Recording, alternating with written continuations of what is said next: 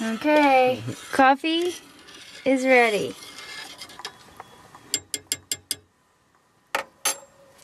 You just use 2 packets of this with enough water for travel mugs, and hopefully this will help Derek get up and get going. I say Derek, I mean me too. And I'm not the best at just pouring out of the pot, so I have to spoon it. We don't have a ladle, so this is the next best thing. And coffee is served. Awesome. Thanks, hon. You're welcome.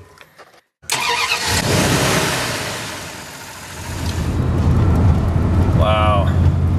Another massive hydroelectric dam, which explains all the electrical wires along the way.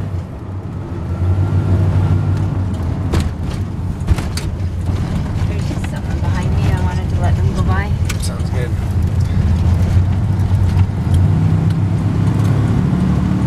So this is Manic 5, or Manic 5. I've already passed Manic 2 and Manic 3. So we're gonna have to look up Manic whenever we get some internet, because I don't know what that word means. Maybe it means dam. Like, damn, that's big.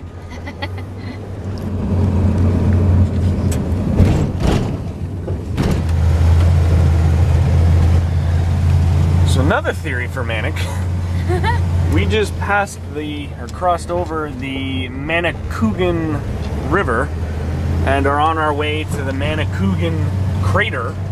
And so Manicougan, maybe Manic is short for Manicougan. Holy crap. This is crazy. Is it ever? Wow.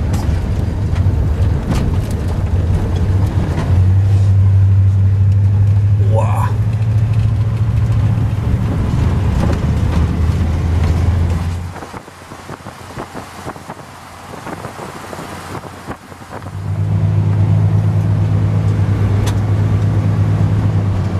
This is really strange. Yeah, this is weird. Whoa, it's pretty.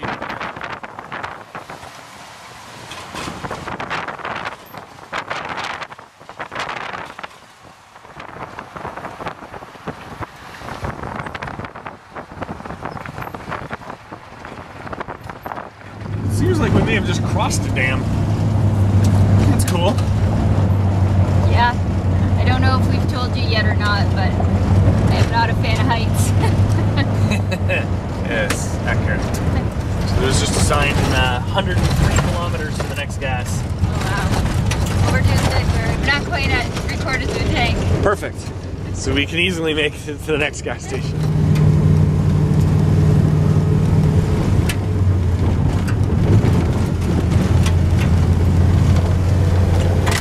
Back to gravel, eh, babe? Yeah, I'd say so. I guess I didn't drive for very long before you had to take over this morning. That's all good. Thank you. No problem. You can take over again when we get back to pavement. All right. Hopefully it's not another 300 kilometers. Yeah, really. And Pavement! pavement! Not very good pavement, but pavement! Yeah, really, that's crap pavement, but at least it's not loose gravel anymore.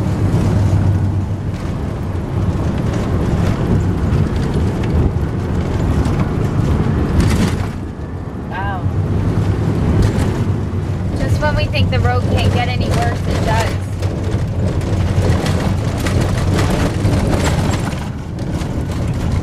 First parallel. It's really scary, and it's a bridge. F me. You'll have to edit that out. Oh.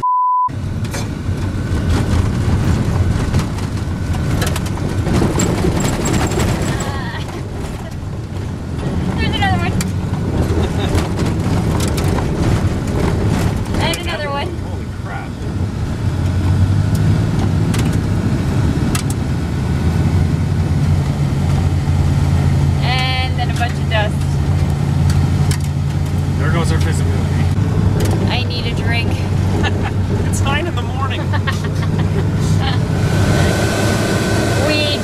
got off the gravel road. Feels good. Feels real good. Oh, let's hope they don't take this away from us again. Yeah, seriously. The rock. Oh my god. Wow.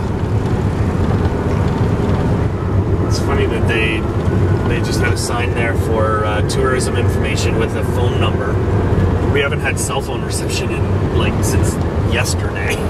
Yeah, really. Seems a little weird. Whoa. That is gorgeous. That's a big lake too. Maybe that's it. That's the big long lake that comes up before it, I think. Oh no, that is it. Shit. We just pulled off the road because we wanted to get a better view of this lake. I know it doesn't look like much from this vantage point, but it's actually the 215 million year old impact crater from an asteroid that is estimated to have been about 5 kilometers or 3 miles in diameter. At about 100 kilometers from edge to edge, this is the largest visible impact crater on Earth. This thing is so large that it's clearly visible on the map of eastern Canada, and I've been wanting to see this thing in person for years. Despite all of this, there are surprisingly few opportunities to see it from the road, but this is one of them. So while editing this video together, I decided to look into the Manic-Sank thing a little bit more, and it turns out that my second theory was correct. Manic is short for Manicougan, named after the Manicougan River, as well as the annular or ring-like lake formed by the Manicougan Crater. Manic-Sank, however, is actually the name of the power station on the site, whereas the dam itself is named the Daniel-Johnson Dam.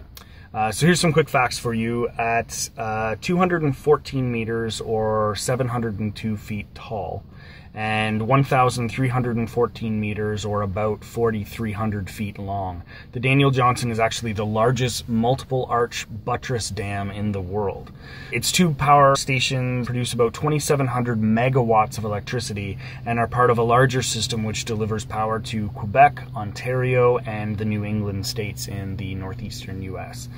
For example, Vermont state alone receives about a third of its entire electricity requirements from the Hydro-Quebec system. Because hydroelectricity is considered clean or renewable energy, Hydro-Quebec is currently playing an important role in helping the New England states to meet regional greenhouse gas initiative commitments.